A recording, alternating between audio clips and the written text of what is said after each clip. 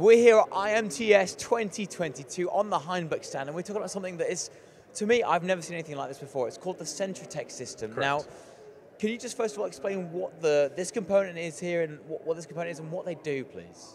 The CentroteX system is really designed to assist clients with changing over their work holding as quickly as possible. So much the same way that technology has been existing for a long time that allows you to change work tooling quickly, such as Sandvik's Capto system or Kennametal's KMT, this is the same function, the same principle for work holding that allows you to have a interface that's mounted to your spindle and a corresponding interface that's mounted to the back of all the work holding that you anticipate to use in this machine or in a cell of machines that can be shared as long as the interface is the same. And this is work holding, so you can go from holding on the OD of parts to going holding on the ID of parts, which normally they would take a long time to change over between those two very different kinds of work holding. How many times should people be changed? How much of a problem of changeover should people have when they be looking at a system like this? Most of the clients that I talk to experience changeover times of 30 minutes to 45 minutes, so it's a very large component of their costs that can't be invoiced to their customers. Now, that being said, if a customer is changing over once a month, twice a month, this may not be the right system for them. Nonetheless, there are so many customers out there that are looking at a system to assist them with changing over once, twice a day, 2-3 times a week. Those are the ones that would really benefit from this system. Absolutely, there are loads of manufacturers that make very low volume, very high mix work, day in, day out. There's probably quite a few here in Chicago. Low volume, high mix, this is an ideal component for them. Okay, brilliant. So it's all about quick changeover, but we're looking at this system here as well. I mean, is this something to do with manual handling? Yes, so this system over here allows you to manipulate the work holding without having to use your back or without having to stand into the machine to direct it onto the spindle itself. So this would be mounted onto the interface for the CentroteX system or all the work holding that you'll be using in that cell, and then connected some kind of a lifting device, a crane or a smaller lifting device like we have in the machine here.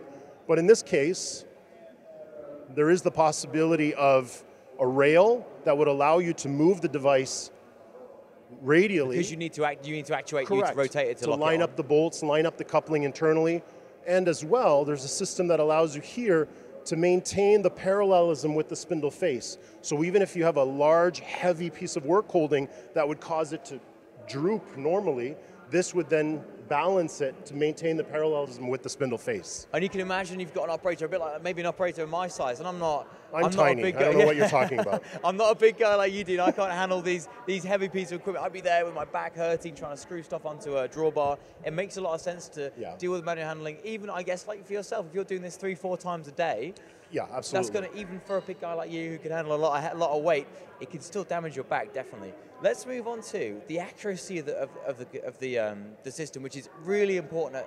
This back face, all the little mechanical interfaces here, how does it stay accurate and what kind of accuracy can you get out of it? So the accuracy is a very good question. So the manner that it works is using this blue band. This blue band is a vulcanized rubber strip that has ball bearings that are placed within it at very specific intervals that allow the system to be located correctly onto the spindle face without having to indicate it every time that you install it. From a perspective of accuracy, the accuracy is going to be a stack up with the work holding itself. However, the system itself, we're talking about 5 microns, just this interface with the corresponding taper on the spindle. Which if you've got a standard chuck, you'd be talking way more than 5 microns.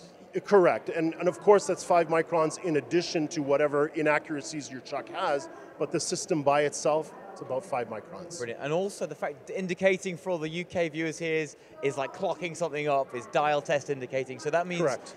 You don't have to, once you change this work order, not only is it faster, you don't have to spend extra time as part of that setup time clocking all your whole part up, which might also take about 5-10 minutes. Absolutely. Indicating a work holding is such a big part of the installation that it's, in addition to having to handle the work holding to install it onto the spindle face, that's one part of the installation. The second part of it is getting it accurately set for your components. So when you remove that requirement from the installation, it just helps the the practicality of the system altogether. Absolutely, and from my opinion, that's what HAINBUCH is all about. Is it's very hard to get a quick. It's very hard to put something on a machine quickly and also accurately, but that's what HAINBUCH do really well. I'm going to stop gushing about HAINBUCH. Let's see a demo now, please, Dean. Sure. Let's see how it works. Good. Would you like me to? Yeah, I'm going to take your mic. Perfect. Okay, so how do you start? So we're looking at the back side here. Yeah. So of course, in this case, this is the smallest model that HAINBUCH makes. So I'm able to manipulate the chuck by hand. Under normal circumstances, with larger chucks, we could use the Montake lifting device that we talked about previously, but effectively what I would do at this point would be to give the spindle just a quick wipe to take off anything possible in terms of chip or contamination, but then I'm going to find the indicator surface that lines up here. So that's a pink line here that goes onto the open side. Correct, and then I'm going to do approximately a 10-degree rotation that will line it up with the closed position, and under normal circumstances, if this was a real machine, not a wooden one, we would use the hydraulic cylinder to just hold the CentroteX chuck in place, and then at that point I can let go. And then I would use a tool to lock it in place against the spindle face.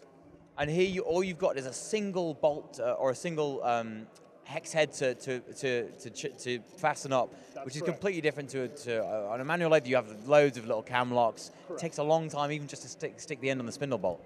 That's correct. So at that point it's fixed, it would be ready to go. So what we've done effectively with this single bolt, with the connection to the drawbar, with the connection to the spindle face, this chuck is effectively ready to use except for our collet size. So being a HAINBUCH chuck, we're able to change out the collet.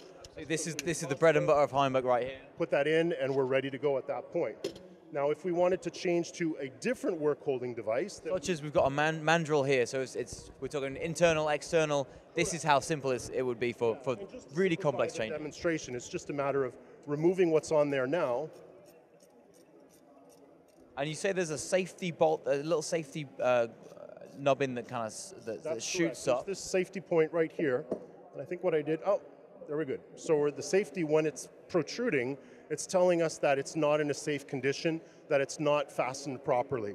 So at this point, I'm able to remove the work holding, and if this was a different device, perhaps a 3-jaw chuck, diaphragm chuck, 4-jaw, even a competitor's device, not necessarily one from HAINBUCH, I could, again, install it the same way that we did, line it up, give it 10 degrees of rotation, and then use that same point to fix it against the spindle face. I see every single part of the design in all the HAINBUCH products, and especially the CentroteX, it's all about operator safety, operator ease of use, and it makes their lives so much easier. So if changeover times are the bane of your life, maybe you're changing over 3 or 4 times a week, it's taking half an hour, it's an absolute nightmare, check out the CentroteX system from HAINBUCH, and how can they get in touch? They can contact us at hainbuch.com.